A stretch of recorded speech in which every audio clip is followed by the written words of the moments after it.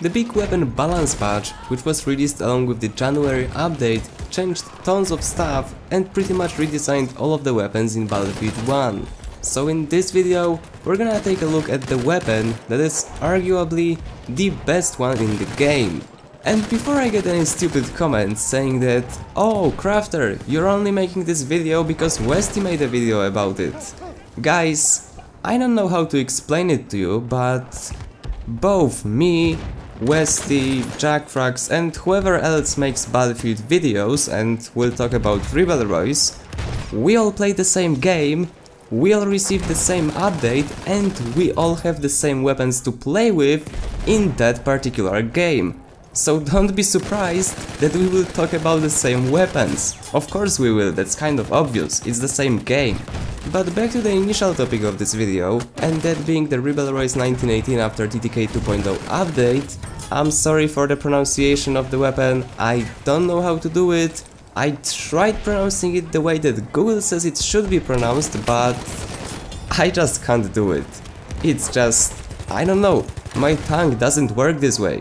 But either way, despite if it's supposed to be pronounced Ribeyrolles, Ribeyrolles, or whatever else it could be pronounced, or however else, I'm sorry I can't speak English either, today we're gonna take a look at this weapon and see what's so special about it. Why does every Battlefield 1 YouTuber hype it out so much in the video, and what makes it so good? Generally the thing with Ribeyrolles is that it's always been great.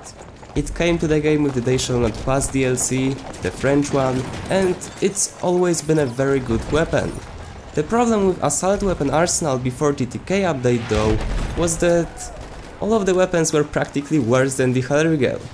If you wanted to dominate everyone, you always went for the Hellriegel, and there was no other choice. Even though the Ribeyrolles had great accuracy, it even had a bipod, and it still does have a bipod, allowing you to extend its effective range, it still wasn't that great if you compared it to the Hellriegel, because Hellriegel had practically everything you would need to if you were playing assault. But now that all of the weapons got rebalanced and Hellriegel actually got nerfed, even though it got buffed, it's quite complicated, but essentially damage got increased, but the overall accuracy of the weapon got decreased. But this isn't a video about Hellriegel, so what makes the Ribeyrolles so special now?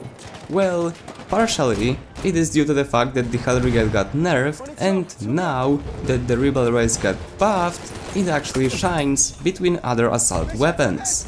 Truth be told, it is not a god gun and it never will be, so don't get too excited yet. I know I might have killed your hype right now, but it's just not.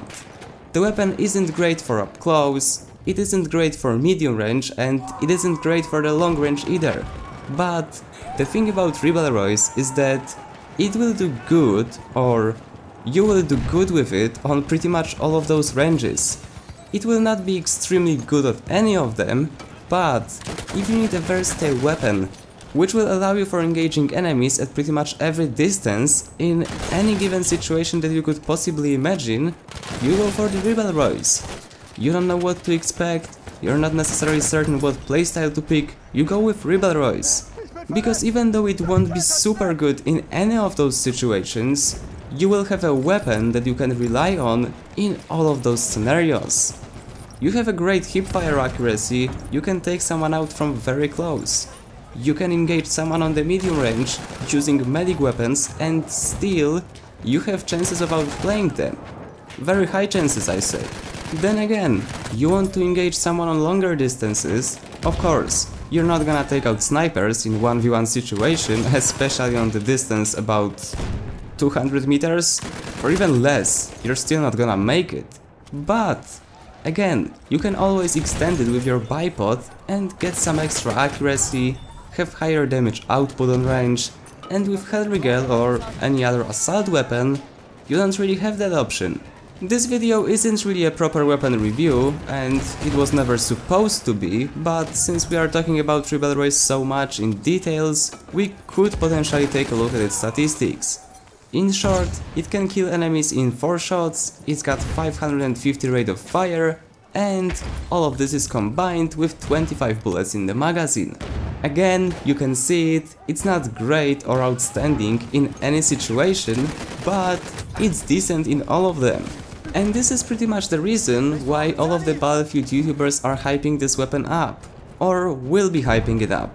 Maybe not everyone made videos about it yet, but trust me, there will be tons of videos about Ribeyrolles and everyone will pretty much say the same thing.